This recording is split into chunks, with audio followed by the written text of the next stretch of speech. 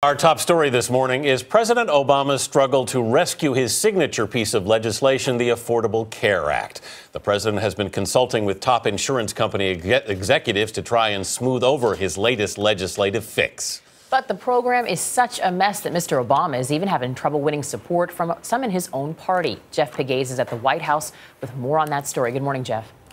Good morning, Vanita. The White House is scrambling, trying to get ahead of the almost daily negative headlines about the rollout of the Affordable Care Act. The president on Friday summoning 15 health insurance executives here to the White House, trying to explain to them why he decided to reverse course over millions of canceled insurance policies.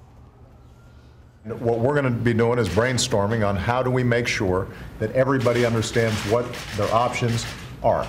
The meeting at the White House happened a day after the president announced his plan to allow insurance companies to renew and extend for at least a year canceled policies that did not meet the minimum requirements of the Affordable Care Act. It was damage control after acknowledging that he'd made a promise he couldn't keep. We fumbled the rollout on this healthcare law.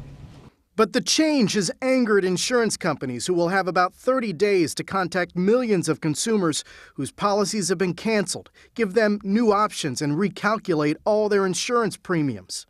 The bill is passed. And in the House of Representatives, Democrats are defecting. Nearly 1/5 joined with Republicans to vote in favor of a GOP-sponsored bill which extends those canceled insurance plans and goes a step further by allowing new people to sign up for them.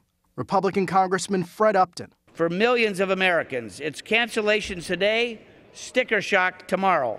The White House is promising to veto the bill if it ever reaches the president's desk. Press Secretary Jay Carney says the bill undercuts the Affordable Care Act. While maybe fixing the problem potentially of those who receive cancellation letters, it also, by allowing insurers to sell new policies to new customers that don't meet the standards, is deliberately or not designed to undermine the Affordable Care Act in the long run. Democrats are concerned about lasting political fallout and are looking ahead to next year's midterm elections. Of the 39 Democrats who voted on Friday with Republicans, 31 are expected to be in competitive or in potentially competitive races. Vanita, Anthony. Jeff Pegues at the White House. Thanks, Jeff.